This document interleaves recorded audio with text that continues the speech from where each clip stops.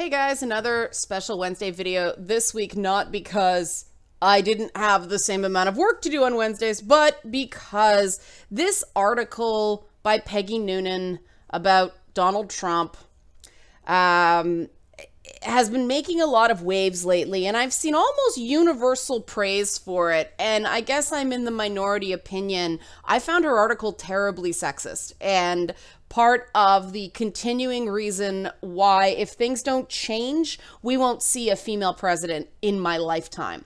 Why? Well, it's the first paragraph and the last paragraph in this article. Paragraph. It says, the president's primary problem as a leader is not that he is impetuous, brash, or naive. It's not that he is inexperienced, crude, an outsider. It's that he is weak and sniveling. It is that he undermines himself almost daily by ignoring traditional forms and forms of American masculinity. Peggy Noonan goes on and claims that his wife Melania is tougher than Donald Trump is, with her stoicism and grace, her self-discipline and desire to show the world respect by presenting herself with dignity. Melania Trump does not have to talk on a regular basis. She doesn't have to have a single opinion. Peggy Noonan is basically saying that Melania greater than Donald because she's pretty and silent. And then at the end, this is important. The way American men used to like seeing themselves, the template they most admired was the strong, silent type celebrated in classic mid-20th century films. Gary Cooper, John Wayne, Henry Fonda. In time, the style shifted and we wound up with the nervous and chattery. More than a decade ago, producer and writer David Chase said his Tony Soprano mourned the disappearance of the old style. What they didn't know is once they got Gary Cooper in touch with his feelings, they wouldn't be able to shut him up. The new style was more like that of Woody Allen. His characters couldn't stop talking about their emotions, their resentments, and needs. They were just self-justifying as they acted out their cowardice and anger. And so Peggy Noonan has created a presidential tableau that is inherently masculine. And so a woman, to be president, is going to have to overcome this by hook or by crook in order to become president. And the great feminist Knuckles the Echidna, or the Echidna, whatever Knuckles is called, is going to explain to you right now why this is wrong. You have the floor, Knuckles. It all comes down to this one penalty kick. Can the young woman break the glass ceiling and prove once and for all that a female can be just as good an athlete as a male? You know, Amy, anytime someone calls attention to the breaking of gender rules, it ultimately undermines the concept of gender equality by implying that this is an exception and not the status quo. Boom! Point for Knuckles.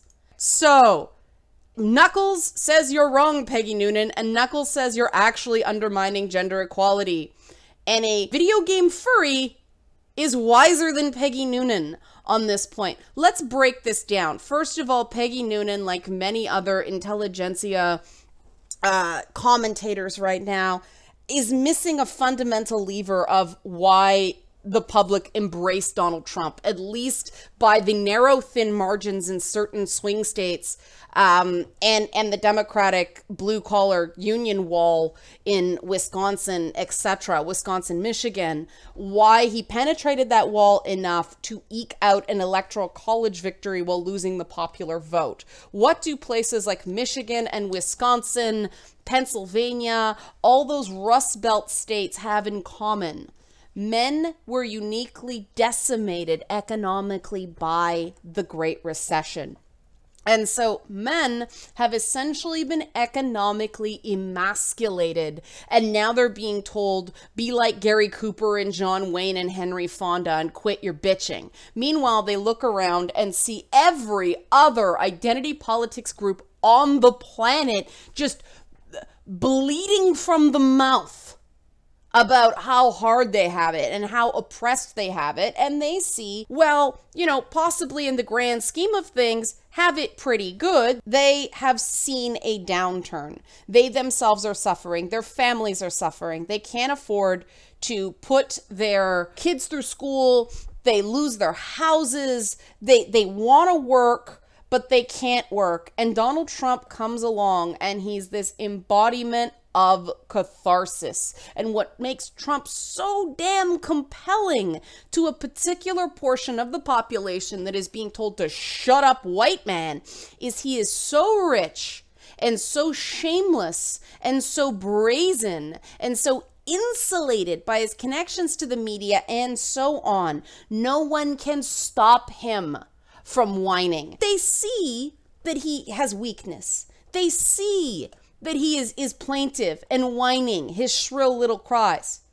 What Peggy Noonan and others are missing is that a lot of guys would secretly, they're not going to admit it, but they'd secretly love to be able to have that luxury because everyone else on the planet has it.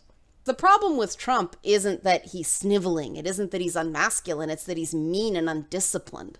And that is a very different thing than saying, oh, boo-hoo, poor baby, you got a boo-boo. Well, that's the problem. That is trying to enforce that Gary Cooper, John Wayne, Henry Fonda style of masculinity that, guess what, just didn't work. We know what that style of masculinity leads to in America, a bunch of guys eating a gun. And so this insensitivity, this quit your bitchin', which is itself a knock on sort of the feminine state, which is associated with the words plaintive and shrill. I saw that, Peggy Noonan. You're undermining the inherent strength of women by using words associated with the weaker sex to insult the president. And hey, I'm good with insulting the president because he insults. So he set this paradigm. I get that people are going to pick that up. That sort of discourse is infectious, but pick the right insults and don't do things that make it harder for people who, you know, are more touchy-feely, are connecting to this desire that everybody has to have their emotional needs met. Let's not stop this good progress in society that men do have emotions and should be allowed to express them, because guess what? Expressing emotions, emotional literacy, emotional intelligence is seen as the realm of women. And so it's got to be kept out of leadership at all costs, because if we go back to, you know, the industrial age, the idea that women were the antithesis of reason was the thinking man's mantra. That's why bachelorhood, embodied by characters like Sherlock Holmes, was considered an ideal state, because there were no women around to pull you down from your perfect embodiment of intellectualism. Now, Sherlock Holmes was an emotional wreck in a lot of ways. He suffered from melancholy, aka depression, but somehow that was still okay because there are no women around to get overly emotional on the guy's ass. Just Dr. Watson, who basically fulfilled the same role, and the slash fiction ensued. Just by being women, we are disqualified if a qualifying requirement is that we be perfect embodiments of masculinity. That doesn't help men because it's unnatural. That doesn't help women because it's something we can never be. And that doesn't help people who identify as neither, because, oh my God, that whole debate has just gone so far off the rails that Trump successfully leveraged it to make everybody go crazy and get people talking about anything other than the sorry state of, you know, everything. Don't be fooled. And don't be fooled by articles like this that select the right idea that Trump is weak on many instances. But if Trump actually embraced his more sensitive side, which I think he spends a lot of time covering up, he would be able to be a president more in the mold of very popular presidents like Bill Clinton and Barack Obama, who hug people and come across as more cuddly and can be playful and impish and don't have to be the tough guy thug every second. Isn't he so sensitive? Doesn't he just defy masculine gender expectations in all the right ways? Isn't he dreamy? This is no better in advancing women, but it'd be a lot better for Trump's agenda. So don't think for a second that the problem is that our president is currently feminized, because Anytime someone calls attention to the breaking of gender roles, it ultimately undermines the concept of gender equality by implying that this is an exception and not the status quo. What? Just because I'm a meathead doesn't mean I'm not a feminist.